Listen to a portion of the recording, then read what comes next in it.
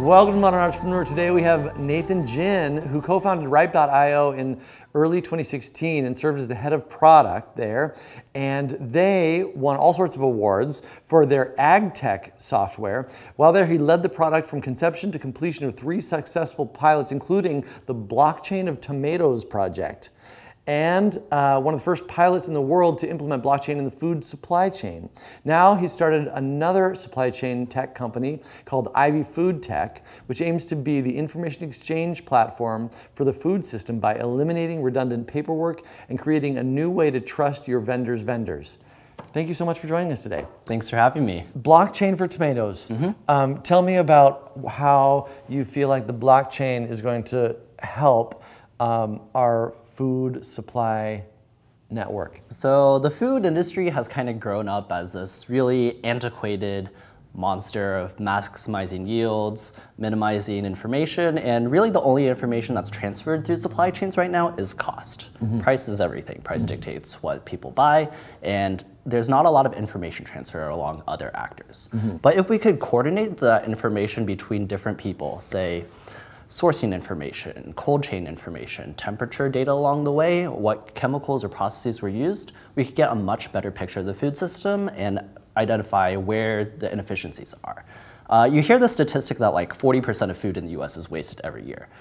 The report for that actually said, yeah, maybe, but we don't actually know where those inefficiencies are because we don't have enough information to tell. And so blockchain can serve as kind of a recording ledger for the information capture.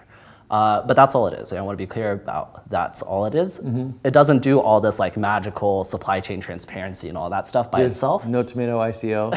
No tomato ICO, yeah. It's just a recording ledger for data, and that data could be bad when it goes in. And so what is the role that you intend to play in this process? So we've shifted from what we were doing before at Ripe, and what we do now at Ivy is we focus on how information transfers directly between 2 different people. And that's a pretty manual process. People are still faxing, people are filling out single-use web portals, and basically if I sell like a tomato and I sell it to 10 different people, I'm going to 10 different people's sites and sending them the same information about that. That's a super laborious problem that we're trying to solve. So it's not real, what we're doing now is not a blockchain. It's not a blockchain. Yeah, we think that there's integration down the line in terms of certificate validation, like if you get certifying bodies on board and have a digital signature for certificates and documents that are passed through our system.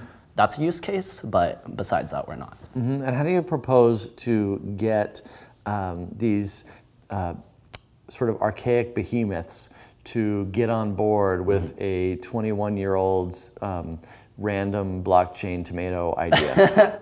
You tell them that we're not selling the future, we're selling a problem you have today, which is why am I filling out the same form to send to 10 different people? The blockchain is in the background. That's not something it's there because it helps the system, but it's not the selling point of the system. The selling point of the system is you've hired 1 to 2 full-time people just to chase this paper trail. Does it feel like it's got the same sort of challenge that any network-based business would, where you need to kind of get all the players on board in order for there to be value there? No, so our initial application has kind of a linear growth pattern. It's not, because we can solve the need for one person's burden of sending these documents to all their customers or receiving those documents on the ingredient side and reception side. So for individual users, and this is something we really focus on, is how do we design for individual users to have value?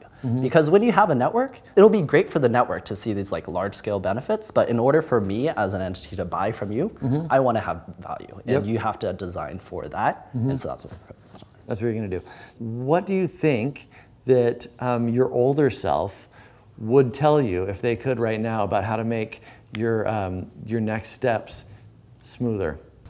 Is to be more comfortable with uncertainty. When I got into college and before I started doing all this stuff, I was very on like the checklist for success. You go to school, you go get good grades, you get an internship, you go on a career path. I was never the kind of person to be like, oh, I want to do my own business, I want to be a CEO, et cetera, et cetera. And then when I started doing all this entrepreneur stuff, that had to change, right? There was no longer a set formula. if you check these boxes, you will succeed, because that doesn't exist, right? If it was that easy, a lot of people would be doing it. And even now, even though we've won national awards for what we did in the prior company, it's still that kind of uncertainty and that kind of fear that I have to face constantly. Yeah. And becoming more comfortable with that is really important. Yeah, and what do you think it's going to be that will get you through the sort of valley of darkness that stands between you and you know, getting thousands of people to use this software that you're building? Continue to learn is really important, and being able to talk to people about what their problems is. Because the learning from my prior company was really that build something that the world wants, and not something that you think the world wants. Because what we were doing before was pretty much what we thought the world wanted, but I don't think the world's ready for that. We need to solve problems that are real problems for people today. And for me, getting customer validation, talking with these supply chain managers and hearing their pains and hearing how we're not public yet, but by the time that this is published, we should be, and hearing how our software could solve their problems, like what we're saying is the problem that they're facing, is extremely validating for me. Yeah. And that's a super valuable insight, and something that I certainly run across, run up against in my career more than once, which is, imagining that I know what people want, and spending a lot of time just continuing to hit my head against the same wall in disbelief that that they don't want that. And finally going, all right, fuck it, I'm just going to give them what they say they want. And it seems to work so much better. So so good on you for having figured that out. So what do you think your unique skill set is? I think it's about being able to see all the puzzle pieces and how they can connect together in a way that people haven't seen before. So back in early 2016, when we were thinking about blockchain in the food system, no one had done that yet. The first company to actually say something came out like 5 months later. When I talked to investors, they were like, you're crazy, what would you do this for? And now media is just like blockchain and food, blockchain and food, blockchain and supply chain transparency, blah, blah, blah. So the other part of that is being able to say, I know that this could work. So being able to say, yeah, there's doubt, but this has potential, and this could be something real that could enact change. But I do have a combined skill set of being able to see the technical side, the business side, and understand things at varying levels of depth to be able to bring it all together. Yeah, are you a coder? I don't code, but I can code. So right now you have not yet released the product that you're about to release, but you're nearing release. So it's going to be a little bit hard to ask you what's working in your business right now. What are your plans to create a successful launch of this thing? It's very different for the big players, same with entrepreneurship, but it's also a not super technologically advanced industry. So a big burden is onboarding. We're trying to make that process as easy as possible with how we get documents into the system. But really getting customers for us is a word of the mouth process. You go to conferences, you shake hands, you talk to people, and getting that is probably the biggest challenge that we have to face. Getting customers is always the hard part. Definitely. Well, good. Good luck to you on that. Thank you. So, what do you feel like your kind of cutting edge is right now? What is the most important thing for you to learn next? So I'm improving my coding skills. You asked me if I'm a coder. So my background's in chemical engineering, and then I know some amount of code, but being able to, so I do everything up to the wireframing prototyping, and then do the project management, product management, and then give it to a developer to actually implement. I'd like to be able to pick up more of that, to go deeper into that, to say, I can read code now, but also say, is this efficient code? Is this going to be scalable? Is this a model that we really want to go with moving forward? So that's what. And you think that's important because? I think that it's really important to have a good, strong understanding of the technology you use, especially in an industry like blockchain and text processing and these kind of enterprise software things. If you lose sight of what you're actually selling, if you don't know what you're selling, which may or may not be true about a few blockchain companies, you'll have issues down the line of what are you actually selling, and can you communicate that effectively to your customers? Good. So I'm not even going to bother asking you what you want your legacy to be, but I'm curious. Like, what is the motivation apart from just like yachts and airplanes?